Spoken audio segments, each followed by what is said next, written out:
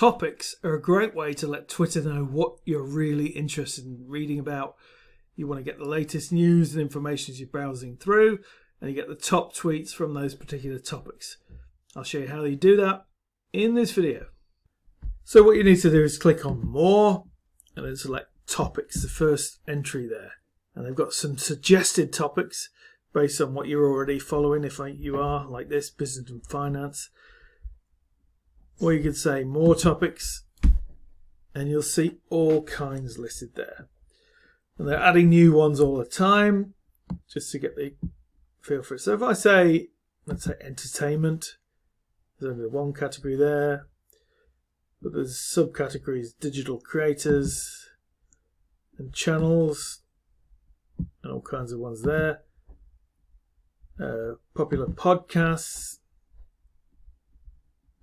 and lots of different ones. So, you know, if you're working for a client, you're looking after a particular technology client or something like that, you can click on technology, just generally follow these sort of new topics. So you've got artificial intelligence, augmented reality, all kinds of really specialized topics that you can really get a lot from. So once you've added a few topics, you can have a look.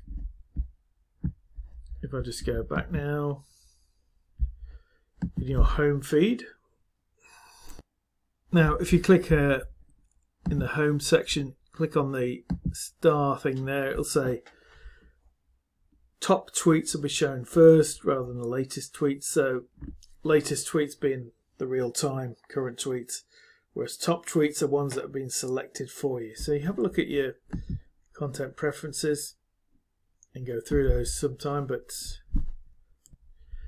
essentially the top tweets will now include some of the topics we've looked at.